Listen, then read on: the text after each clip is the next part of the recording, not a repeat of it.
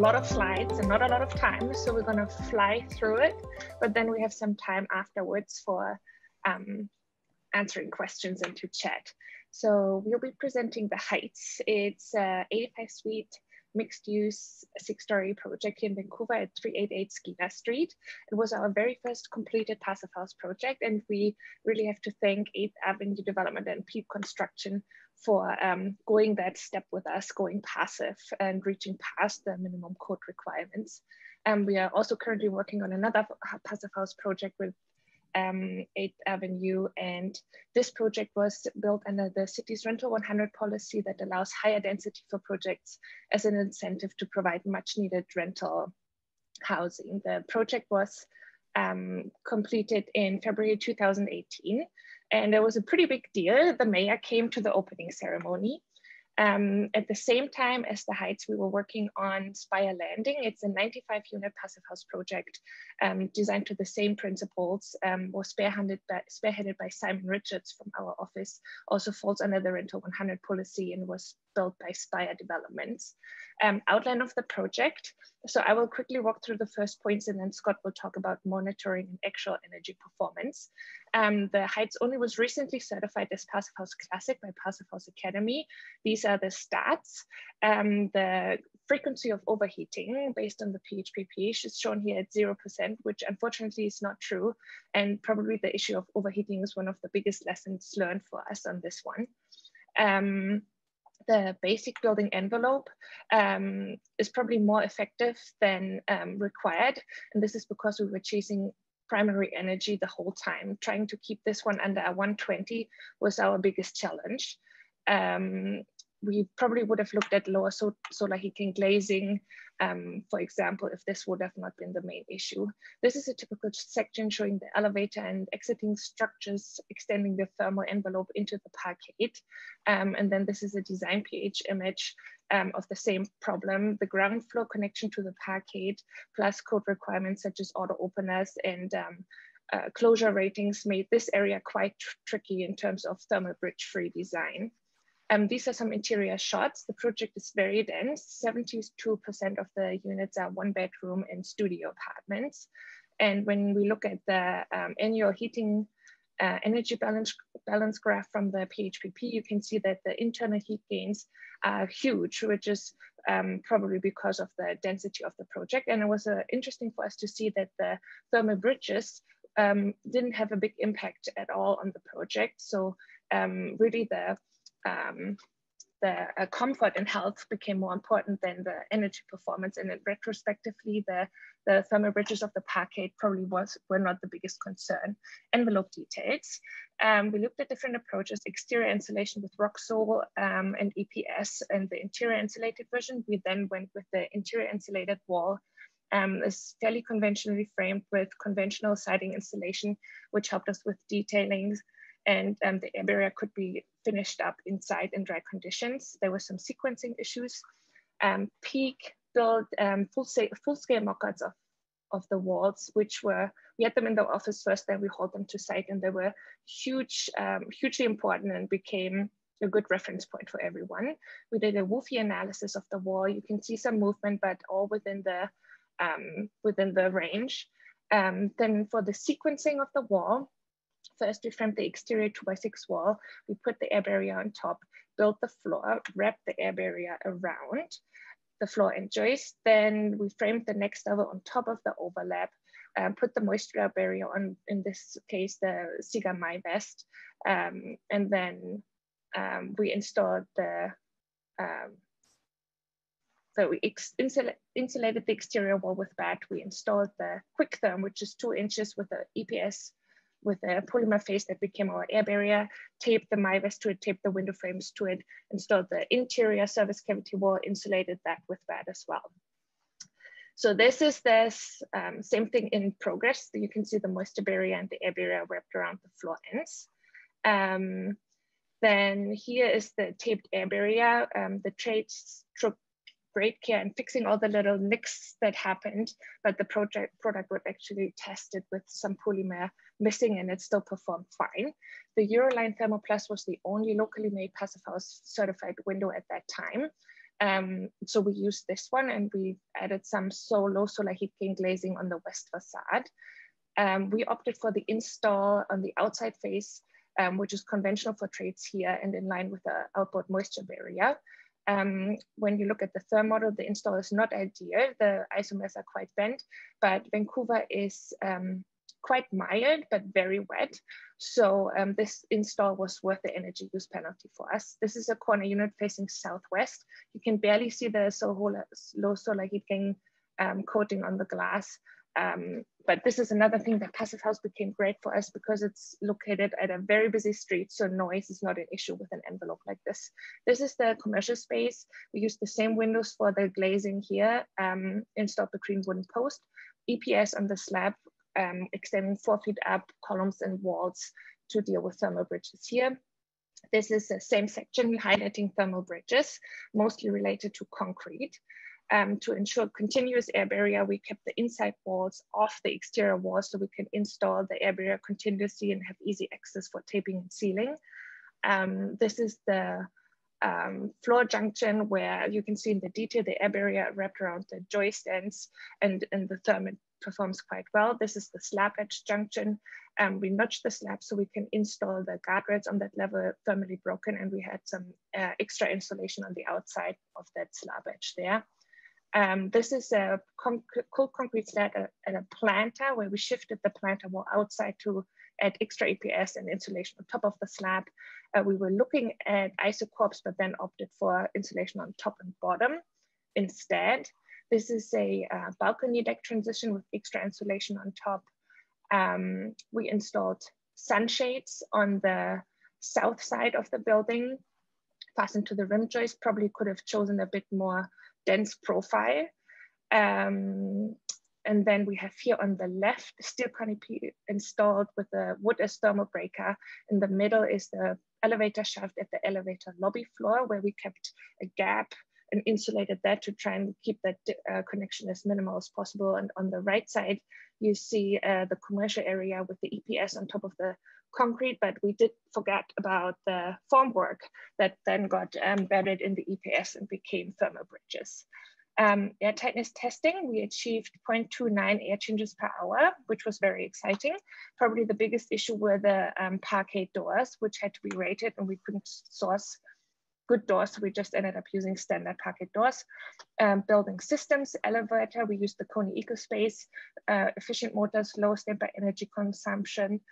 We insulated the inside of the elevator shaft with rock wool, and we kept all components thermally broken with 4 inches of wood blocking.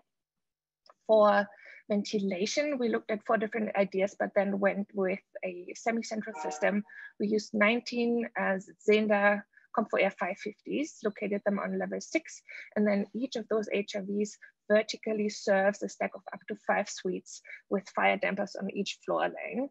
This allowed us to keep the runs to the exterior quite short, and easy access for building management to access the HRVs for maintenance, exchanging filters, etc., without the residents having to access anything. That was earlier fire damper and HRV. This is now the in-suite air distribution for hot water. We used gas. There was just not much else there at that time. For newer projects, we are using the sand and CO2 based heat pumps that are much more efficient. Plumbing vents can cause significant losses. We overlooked that in the beginning, so we ended up wrapping them with insulation in a panic in the end. For appliances, we are using efficient appliances such as heat pump type dryers and recirculating hood fans, which took a little bit of convincing with the municipalities, but then were approved in the end. And now Scott and the monitoring.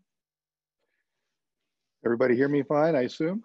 So what we did is we did do some monitoring of the building. We had various monitors put in it. We were fortunate to get a little bit of, not enough data, but enough to at least help us understand what was going on. So we looked at the indoor humidity in the building, and it seemed to be very well kept. The gray line is the outdoor temperatures in Vancouver, outdoor humidity in Vancouver, and the other lines are individual suites, north, south, and west, typically suites. And it seemed to be very good that way. We also looked at indoor CO2. The red line represents 1,000 parts per million. And you see generally the suites are really kept in a zone between 500 and 700 quite well. And we get the odd occasional one, but that's a party or something going on, I assume. We looked at, because we had the sheathing on the outside of the building, and Vancouver has this tradition of leaky condo problems based on too much moisture on the sheathing line. We did monitor the moisture on the sheathing line, and we did find that it's, it stayed well within the parameters. It just briefly went out of the parameters every once in a while, but nothing that we were concerned about at the time. We did a split insulation on the roof. So we have some of the insulation above and some of the insulation in the cavity in order to take advantage of the cavity. And we again measured the moisture content on the plywood at that interface, which was not what you would think is ideal under the building code, but we did some WUPI analysis and felt it would perform well, and the monitoring proves that it does. You gotta remember that a roof is open to the north, or the winter, cold sky, which is much, much colder, but it seemed to be performing quite well. We also monitored a bit of shrinkage in the building because it's a 6-story building. It's fairly early parts of the time doing these things, and we looked at the shrinkage. We did find that the exterior walls didn't shrink as much as the interior walls. So we saw a little bit of shortening on those interior walls relative to the exterior walls. This is really the issue that we face with this building, is that it is a hot building. It tends to be much warmer than we thought. We believe, well, as we go through it, we think it's mostly to do with internal heat gains are much higher than what is assumed in a PHPP. And we're going to talk about that a little bit. But we did have, this is a July month, so it did get quite hot and occasionally went up as we go. And sometimes even in the winter, it tended to overheat. And this was kind of a tally of the suites that we monitored and how often they were overheating in terms of, we're supposed to be 10%.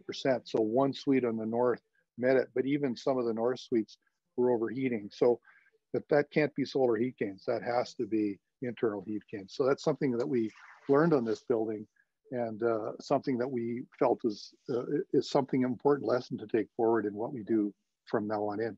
In July, we found that, again, some of the suites were quite badly overheating, even the north. So you can see that that is an issue that we're trying to deal with in the building.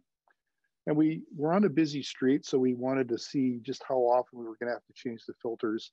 And so something in the order of 3 months, these filters got pretty dirty. So we had to come up with a slightly more rigorous changing of filters on the building.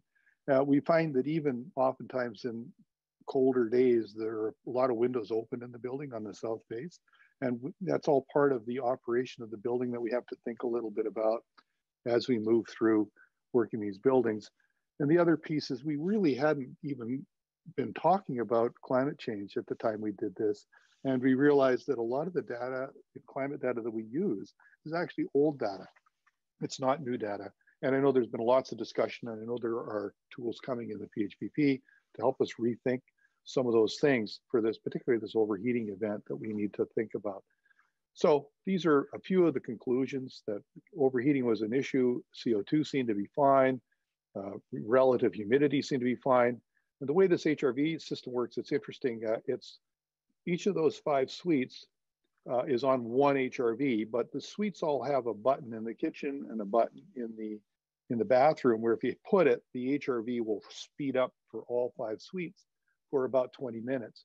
And that seems to have been a very good strategy. And it seems to have worked quite well in this building. And it's one that we're contemplating doing on a very small project that we're working on right now. So now let's look at the energy performance of the building. So I managed to get from our utility power company the actual energy consumption of the whole building. And now this includes the parkade. So it's not a PHPP related energy, but this includes the parkade, and this is kind of the profile of the energy use in the building. And you'll see that it's actually fairly flat, and you don't get all that big a peak in the winter months. And that's telling you that we have a passive house and it's working wonderfully. So this is the heating estimate of where the energy is going in the building as it is. you can see that the gas consumption, which is solely the hot water in the building, is a very big chunk of the energy. But what was really surprising to us was that the electrical energy between the common areas and what was actually in the suites was about 50-50. And we really felt that the common area electricity seems to be much higher than we would have expected. Part of that is because we're not using much energy for heat in the suites. And part of that is, I think, we need to also be looking at these parkades and these other facilities in the building that are outside the PHPP when we think about energy consumption in these. And so that's something that we're going to try to refine as we move forward, but we're happy to do passive house buildings. One thing I did do is I looked at if we replace the gas heating with the Sandons, what would happen to that equation? And you can see that by using a Sandon heat pump or any kind of a heat pump, that hot water generation becomes a much, much smaller portion of the total energy consumption of the building. Excuse me. So this is what we estimate the heating energy for the building to have been. And you can see that it's very, very close to the PHPP. That being said, we have some internal heat gains that are obviously aiding that, but I also think we have some opening windows even in the winter that are probably penalizing that. So I think that, that we know that passive house works. There's clear proof that it's really a great way to go in a cold climate like we have here, a heating dominated climate. So the other piece that we were looking at was the plug loads that were actually going on in the suites. And I was able to extract these because I had the total energy consumption for the building, and I had the bills from the owner of the building for what he was paying for the common area meters. And when I subtracted the two, this is what I got. So the PHPP was telling me, we would use about around 100,000 kilowatt hours, and we ended up using closer to 230,000 kilowatt hours. That is something that I think is significant. That is going to turn into internal heat gains in the building. And I think we need to be analyzing these buildings for that as we move through thinking about these things. Now we have another building, which is a certified passive house up in it's up in Smithers, which is about 20 minutes from where we're doing that with Suiton building. And if you saw Monty's picture when we did that air tightness envelope, that was Monty sitting in this building doing the air tightness test. What we did find out, because we were able to get data of individual suite meters on that, is these are all pretty much the same suite. And you can see how much different there is from one studio to the next. One's using 135, one's using 36, one's using 17, one's using 45. It's amazing how much variation there is that's really related to occupant behavior. And again, that's going to affect what's going on inside your building. And my friend Lynn, who's on the call here today, has always talked about when people live in a passive house or a building that's supposedly a green building, they kind of maybe get a little laissez-faire and think, well, the building's doing it for me. My behavior doesn't have to help. And maybe that's not true when we think about lights and other such energy. And that's just something that's a reality, and we got to think about these things as we design buildings. So this was something, again, that we looked at in the building was the actual gas consumption. Now, this is related to hot water use primarily. And this is kind of what we ended up with in the PHPP versus what we actually found in the building. And again, when you're putting this much extra hot water in the building, you're going to contribute to overheating of the building. So this is something that we worked out a little bit. We don't actually, unfortunately, we don't measure how much hot water is flowing in the building. So I relied on an engineer who came up with a little formula. He said, well, it's probably around 50 liters per person per day, which quite honestly is about double what is modeled in a PHPP. Now we don't have full data on that, and we're hoping to build a building that we will get better data on that sometime in the future here. Well, actually, it's coming up pretty quick. So the one thing I did look at was, hey, if we change the gas hot water heaters to our heat pump hot water heaters, what would happen to the kilowatt hours per square meter per year, which is part of the passive house. So you can see it's a major difference when you convert to something that's about 3.5 times as efficient from something that's probably running about 90% efficient. And so this is an important thing as we move on to electrifying our buildings. That being said, if we did convert it to fan and heat pumps or something similar, it would still cost our developer a couple $1,000s a month more to operate. And thus the $170 carbon tax which would level that playing field out for sure. So that's something that I think is going to be very useful as we work through. So here in BC, we have a thing called the STEP code. And the STEP code has an ultimate total energy use intensity of 100 kilowatt hours per square meter per year in our highest step. So I, again, looked at the building and I said, well, as it's performing right now, it's about 117.